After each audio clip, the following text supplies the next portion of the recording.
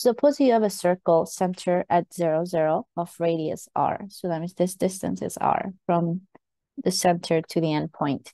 The equation of the circle is x squared plus y squared is equal to r squared.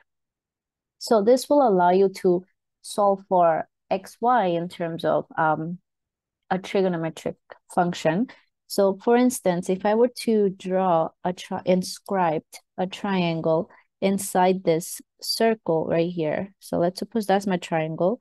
And this line that I'm dropping from the point perpendicular to the x-axis, it's going to be right here. Let's call this distance x since it's parallel to the x-axis.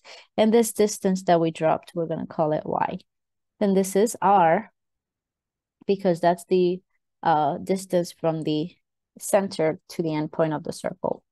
Now we know from trigonometry that a Pythagorean's theorem tells us that a squared plus b squared is equal to c squared. So that's how we got this formula right here. Another thing to know is that we also know our trig ratio defined in this, using this triangle. We can say that the cosine of theta, it's going to be adjacent over hypotenuse. So adjacent in this case, so since this is across from theta, y is the opposite length, x is the adjacent length, and of course r is the hypotenuse. So knowing that, we can say that cosine theta is going to be x over r. In other words, we can say x is equal to r cosine theta. So there you have your definition for x in polar. Similarly, for sine theta, you can do the same idea. Sine defined as opposite over hypotenuse. So that would give you opposite is y over r. And then if you solve for y, multiply both sides by r, y is going to be r sine theta. So there you have your definition in polar for the y coordinates. So any point that is given x comma y, you can convert them to polar coordinates by using this relationship, because polar coordinates, we want to find r and we want to find theta. Let's go ahead and write the Cartesian equation for the given polar equations. So let's call this one question 1. This is 2 and this is 3.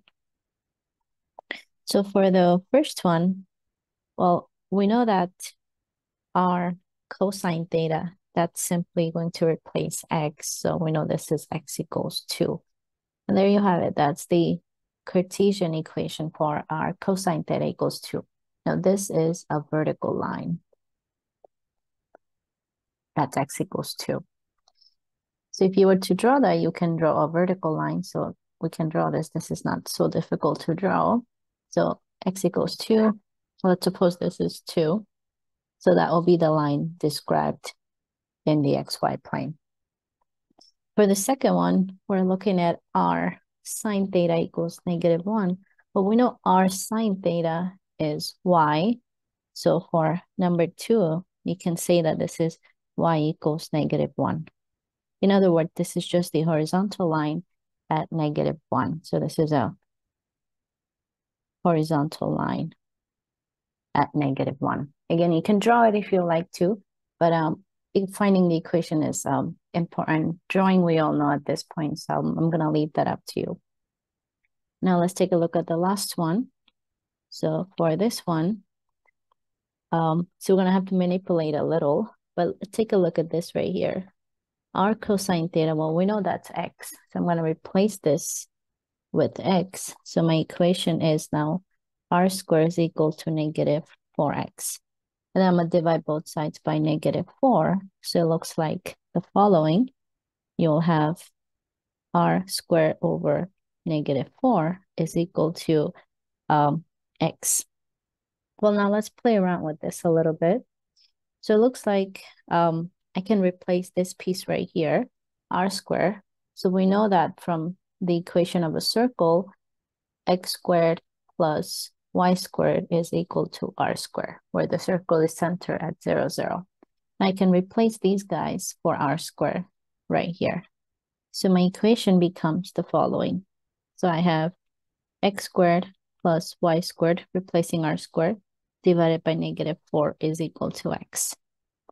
Well, now we just need to manipulate this and play around with it so we can identify what kind of shape it is. So it looks like I'm going to move back the -4 on the left-hand side. So that was a useless step we did. So I'm going to just rewrite it this way. X squared plus y squared is equal to -4x. So sorry about that. I didn't realize we didn't have to do that. Now I'm going to move -4x to the left side by adding 4x. So you'll have x squared plus 4x plus y squared is equal to 0.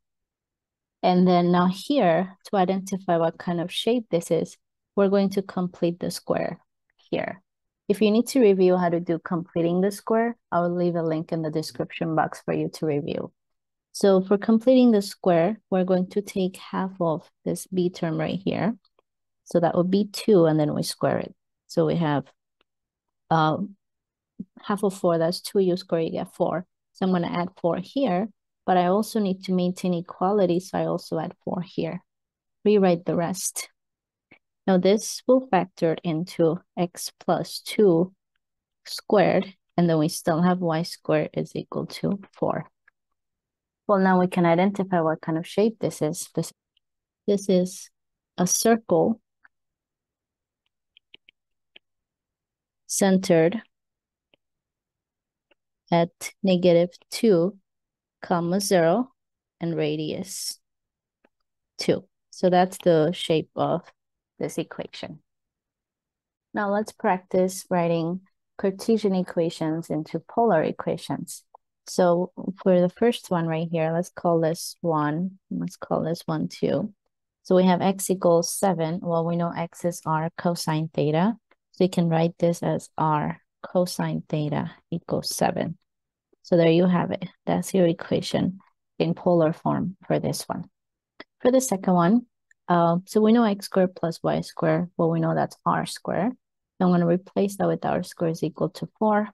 And then we can take the square root on both sides. Don't forget your plus and minus. So r is equal to 2 and -2. So it's a circle of radius 2, or I can think of it -2 as well. So these are the two equations in polar form.